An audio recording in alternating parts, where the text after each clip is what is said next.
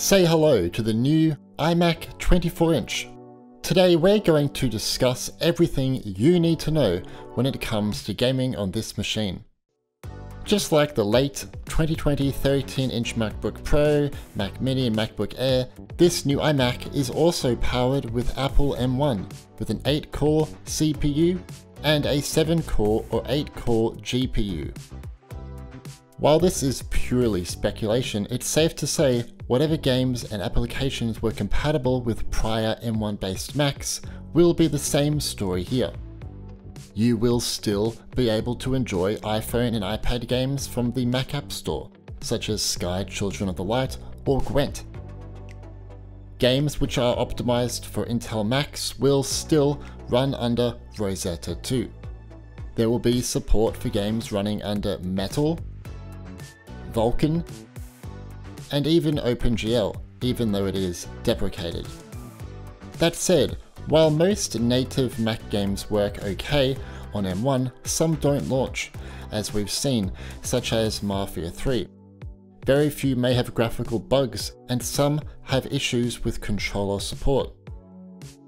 If you want to stay up to date with game compatibility on M1, check out Apple Gaming Wiki, which is linked in the video description. This iMac 24-inch is a direct replacement of the 21.5-inch iMac. The Apple M1 8-core CPU performance is up to 85% faster, and the GPU performance is 2 times faster. But this is just referring to the baseline 21.5-inch iMac. In reality, performance is most likely going to be very similar to other M1 based Macs. Playing at native resolution here won't be ideal for most games, despite having a 4K display. As we've seen from my previous videos testing games on prior M1 based machines, this chip is capable of playing most games close to and sometimes above 60 FPS at medium or high quality. It's not the most amazing performance out there, but compared to previous generation Intel Macs, the performance increase is so significant and great for a personal computer with an integrated graphics chip. My main concern here is playing games at a lower resolution on a big 4.5K display. It may look quite visible compared to playing on a MacBook display or a 1080p monitor. We'll have to wait and see. Just like the other M1 based Macs, there is currently no support for Boot Camp Assistant.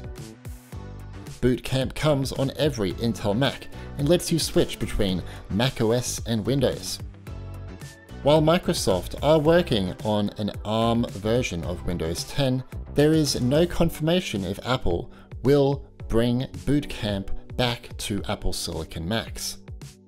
For now, you have a few alternatives to play Windows games on this iMac or Apple M1 in general. First is Parallels Desktop 16.5. This software lets you run Windows directly on your Mac through virtualization, no need for rebooting.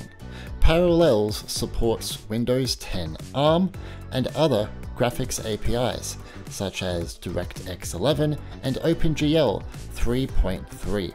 You can also play 32-bit games which are no longer supported in macOS. The important thing to note here is you need to sign up to the Windows 10 ARM Insider Preview, which is free. And it's also worth mentioning this software has the best performance on M1 Macs with 16 GB of memory. If you have 16 GB, you can allocate more memory to the virtual machine, and this will increase a game's performance. Your other option is Crossover 20. It has significantly better performance than Parallels Desktop, as it lets you run storefronts and games directly on your Mac without Windows emulation. It also supports DirectX 11, OpenGL, and 32-bit games. Both options come with their pros and cons. Game compatibility is all over the place, some games work on crossover and won't work on parallels and vice versa. Some games will have visual bugs, controller support is not great, and so on. But they are still very early in support for M1, so I imagine the optimization and bugs will improve over the year. If you're interested in these programs, I've left a link to try them in the video description. You can download a full-featured free 14-day trial for both. Which iMac 24-inch should you buy? Other than the baseline model, which has a 7-core GPU, all these 24-inch iMac configurations have 100% identical hardware specs. The other options have a Magic Keyboard with Touch ID, 2 Thunderbolt ports, and up to 4 USB-C ports, and Gigabit Ethernet. If you can afford it, go for one with both an 8-core GPU and CPU. The extra GPU core provides a little boost in performance. For example, in Rise of the Tomb Raider, at the high quality preset on our M1 13-inch MacBook Pro, it's getting 43.35 FPS, Mac Mini 43.42, and on MacBook Air 40.38 FPS. M1 integrates the memory into a single chip, so you can't upgrade the memory via the back of the machine anymore. That is why I recommend upgrading the memory to 16 gigabytes. For native Mac games which have not been specifically optimized for M1, performance is usually almost identical with either 8 gigabytes or 16 gigabytes. However, for games which have been specifically updated for M1, they can more cleverly utilize memory for performance gains. For example, in Baldur's Gate 3, Elvarels, the Mac developer, were able to optimize the game so M1 based Macs with 16 gigabytes of memory can play at the ultra quality preset, and devices with 8 gigabytes of memory are best played at medium graphics quality.